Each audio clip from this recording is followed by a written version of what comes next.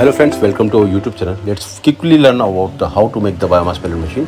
So first of all, bring the moisture content of your sawdust by 10 to 15% by using flash dryer, and then further after drying you may proceed to the mixing section where you can uniformly mix different type of sawdust coming from the different trees and make a uniform mixer to make a uniform pellet.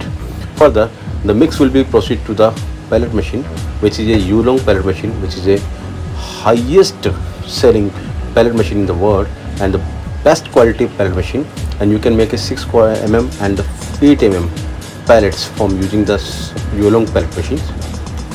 U-long pellet machine pellets have a quality that it has a high density, less moisture content, less ash content, and a high GCV, means the high gross calorific value.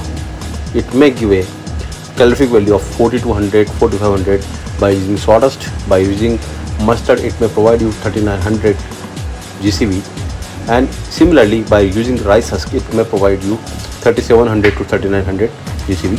So friends, don't delay. If you want to see this plant, running plant, and you want to finalize the biomass pellet plant, don't delay to order your plants using the U-long pellet machines.